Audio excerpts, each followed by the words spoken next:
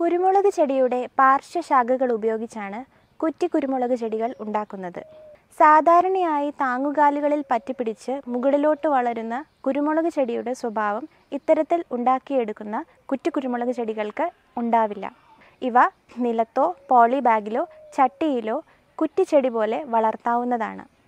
കുറ്റിക്കുരുമുളക് ഉണ്ടാക്കുന്നതിനുള്ള പാർശ്വശാഖകൾ തീരെ മൂപ്പ് കൂടിയതോ തീരെ ഇളയതോ ആകാൻ പാടുള്ളതല്ല. മധ്യപ്രായമുള്ള പച്ച നിറം മാറാത്ത പാർശ്വശാഖകളാണ് ഇവയ്ക്ക് വേണ്ടി തിരഞ്ഞെടുക്കേണ്ടത്. മെയ് ജൂൺ മാസങ്ങളിലാണ് കുറ്റിക്കുരുമുളകിനായി പാർശ്വശാഖകൾ ശേഖരിക്കേണ്ടത്.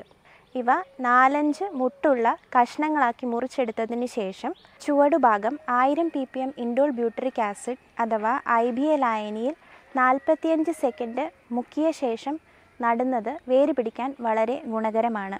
1000 ppm IBA ലായനി ഉണ്ടാക്കുന്നതിനായി 1 ഗ്രാം IBA 1 ലിറ്റർ ലായനിയിൽ കലക്കി പാകമാക്കാവുന്നതാണ്.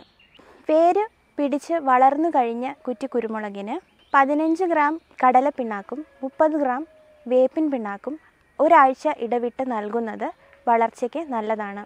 വീട്ടാവശ്യങ്ങൾക്കല്ലാതെ വാണിജ്യപരമായി കുറ്റിക്കുരുമുളക് കൃഷി ചെയ്യുമ്പോൾ 2 gram urea, 2.5 gram phosphorus, 4 gram potash എന്നിവ 2 മാസം ഇടവിട്ട് നൽകുന്നത് നല്ല വിളവ് നൽകാൻ സഹായിക്കും.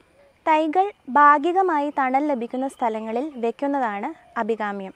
അതുപോലെ നീണ്ടുവരുന്ന തണ്ടുകൾ സമയാസമയങ്ങളിൽ മുറിച്ച് കുറ്റിയായി നിർത്താൻ ശ്രദ്ധിക്കണം. ഇവ 2 വർഷം കൂടുമ്പോൾ ചട്ടി മാറ്റി കൊടുക്കേണ്ടതാണ്.